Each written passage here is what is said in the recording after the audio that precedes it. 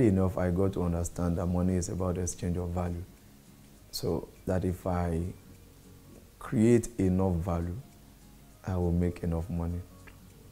So while my peers were busy pursuing after things that will not necessarily create value, I was busy pursuing things that will create value, because I knew the more value I created, the more money I made.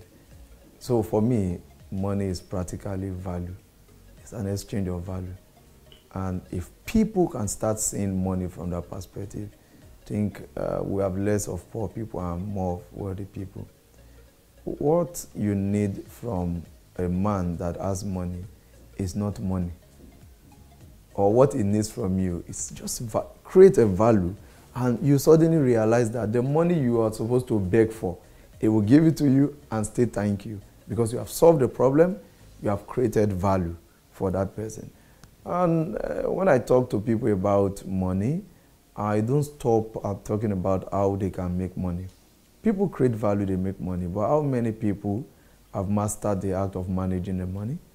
How many people have mastered the act of multiplying the money they have made? I still taught somewhere on Sunday. It was a fairly large place, and before I started teaching, we started with playing a game, the darts game, and I used that to explain making money, managing money, multiplying money, because this is very key. The subject of money has been so ignored by people.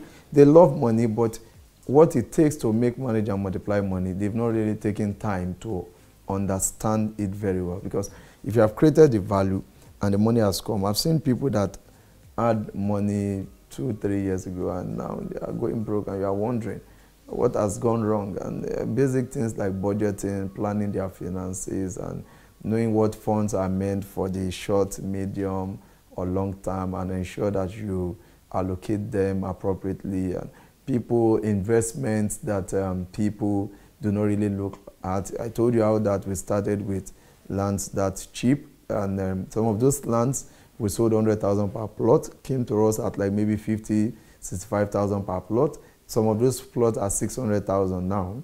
So imagine if you invested 50,000 and you have plenty of those 50,000 that has turned 600,000.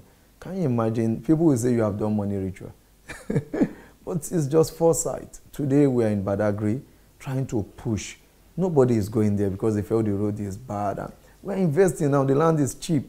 Nobody is coming. In the next 5 years, they would have completed our road. Things will be working. The land that we are begging people to buy for 2 million now will now be 10 million. They will say you have done money ritual. The ritual you have done is understanding these investment principles and just going after it. Most people will say, no, if I want to buy land, it's Lekki. I don't have a problem buying Lekki. But make sure if you have 10 million naira, know the one that is for Lekki out of it. Know the one that is for... Spread it. You know, these are basic things that people do not understand. And we caught early enough, and we started doing that. We have proofs to show that, see how we did it. And if only we can do more. I interest you to know that outside of Pertinence, I have other businesses. I'm into agriculture. Under the company, I have a business, Billionaire Limited. That's a consultancy business because I consult for people. I mastered the act of drawing business plan, writing a business plan early enough in life. So even before I registered that business, I was doing that for a fee. People come to me, any area I can work a business plan for you with which you run your business. Later, I started consulting for people. You don't need a certificate to be a consultant. You just need to have done something that people want to copy. So people come to me to ask for business advice. And of course, all of a sudden, it's called that there is counseling and there is consulting. So I separated it. When you come for counseling, I give you for free. When you are consulting, you pay a fee. You understand? And gradually, so that went to me registering Billionaire Limited. It's a company owned by me.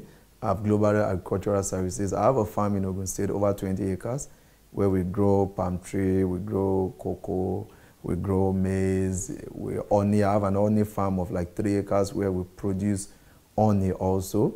Then also I have another business not far from here. It's a supply chain business or a chain store, shop at discount. We patterned after Walmart. We're just starting, but it's going to grow very big. If you're driving on that road, it's a very big shop at discount, more like the ShopRite, the, what do you call it, all other shop there. So we are just growing. It's new anyway, but is going to grow bigger. So those are businesses, because my own investment strategy is put 70% of your funds where your mouth is, where you can monitor. Put 30% with other people. So I have funds with other people. Of course, in stocks, I do that. I invest in shares. I have insurance products that I've bought into, a fixed deposit, all other regular money and capital market instruments. I do all of them. But my own investment strategy is put 70% of your money where your mouth is, such that you are totally in control of whether it goes where it goes wrong. Put 30% with people, no problem. But I think people do it the other way around. They put 70% with people. And when things go wrong with those people, you are not there, you don't, it's what they told you you have invested in. So that's why if you have 10 million today, I won't tell you to give me more than 3 million to manage for you. Go and think of what you can do with your 7 million. Go and grow capacity to manage your 7 million. If that 7 million will go down, let it be that it was in your hand, it went down. Not that you give to somebody, and tomorrow they come and tell you some stories and you want. It's personal anyway. I'm not saying everybody must follow that principle, but because you asked the question, I'm only trying to share. That's why I have businesses outside of Pertinence, because I'd rather invest. Up to now, I still have people I bought cars for Uber that make remittance. At least I'm in control. This. You see, when it comes to real estate business, the numbers can be very interesting. It doesn't result in profit. It's how you manage the numbers. Well, I can only say in the last 4 years, our annual turnover has been in billions, not in millions. May not be fixed, but that's it. The turnover can look huge at most of the time because it's people's money. People buy land 10 million. Your profit from that 10 million is maybe 500,000. But when people hear that you have sold land 10 million to 100 people, just multiply that only. It gives you an idea. That's almost 1 billion. You get what I'm saying? That 1 billion has entered, but out of that 1 billion, your own is maybe 50 million or less than. So the turnover can be huge in real estate. And that's why real estate is good for cash flow. So if you now manage it well, so most people go into real estate, they make this money, but they don't manage it well. So that's why we're talking about making, managing, and multiplying money. Very important. So for us, in a little way, we have been trying to manage. We don't live a very large, I think we are very conservative. I still live in, very conservative. I still live in Idimu. The house, it's just that part-time, whatever I'm building, whatever I'm saying, it has to be heaven. I'm in Idimu, but I think my house is far better than most people even living in Lake. But in terms of the comfort I put around it, you understand? So if I don't want to be conservative, I would have moved to maybe Ikoyi long ago.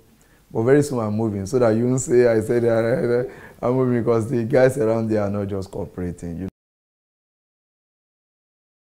Oh God, I have not.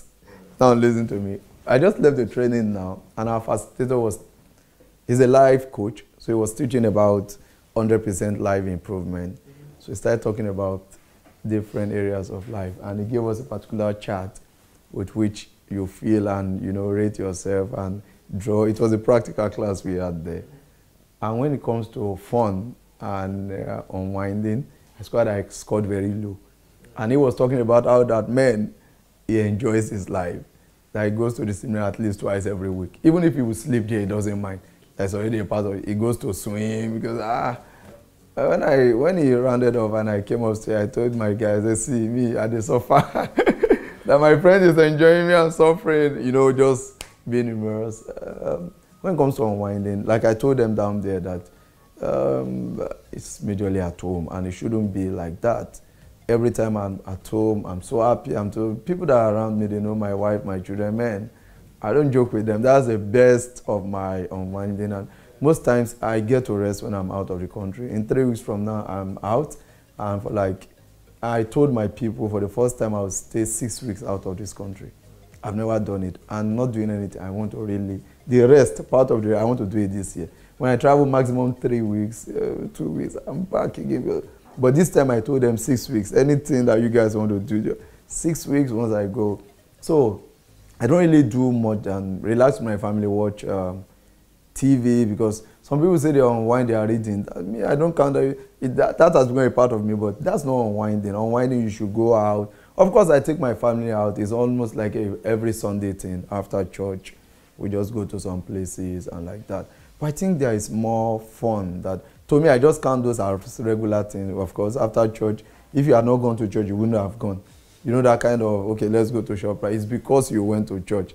If you had not gone to church, you wouldn't have gone there. So when they said he goes to the cinema twice a week, to me, cinema is like a special occasion.